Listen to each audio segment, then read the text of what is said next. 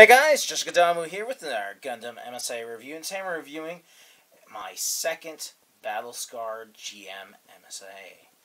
I had a whole bunch of GM parts left over from 6 or 7 years worth of Gundams R Us eBay storing, and just things that weren't complete enough to sell. For instance, you probably haven't noticed, but the lower torso is wrong. I made that lower torso out of an RX-78 version 1. This guy had no lower torso. And didn't have a head either. I had some 6 GMs that had no heads. I mean, you could sell them, but you're not going to make a lot. So they just stayed in parts, so that someday I could battle scar them for use in Gundam Father of Peace, and that's exactly what this guy is here for. So there's some 6 or more of these guys, and I'll be reviewing them each one by one. And they're all compatible with each other. That's the beautiful thing of the MSA. So this is a battle-scarred RX-78 shield, remodded, or customized, so it's not the same all the time.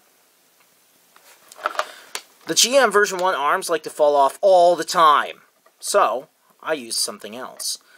I found that the Burning Gundam's arms fit on pretty good. Now, unfortunately, I'm a little short on Burning Gundam open hands, which aren't amazing, but they're okay. I've also modded GM version 1s with Gundam 1.5 arms for animation, but for just being shot or blown up, I figured, poses like these would just work just fine. There's no need for all of them to have guns. And so the gun hands that I have for the other ones can be used here as well. So that gives it a ball-jointed hand a little bit. Elbow joint, the arms can be moved without falling off like the version 1.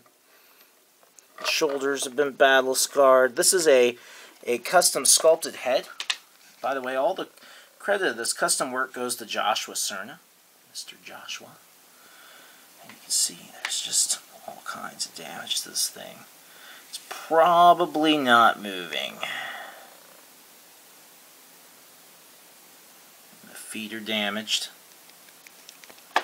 Shield is bent. I'm not sure what would do that, but it's pretty cool. Let's see, this guy took quite the beating.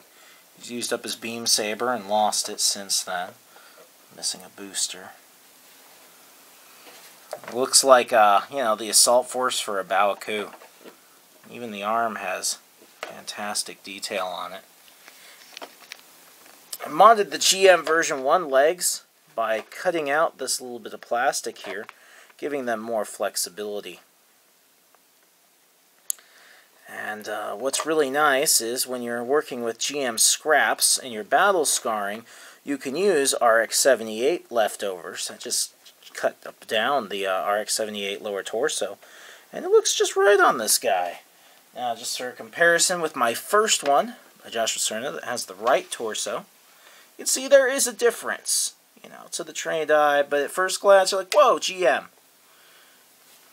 And he did a good job painting these guys and just messing them up. Just really, really good. And so my hope is to use these guys in Gundam Father of Peace and stop-motion animation. And, just say a normal GM is firing, and then I swap out its arm for a battle-scarred arm after some bullets hit it or something like that. Should be pretty neat. Well, make sure to like, favorite, and subscribe as I post a new video nearly every other day. And, make sure to check out my other battle-scarred GMs. Like I said, there's going to be at least 6 of them.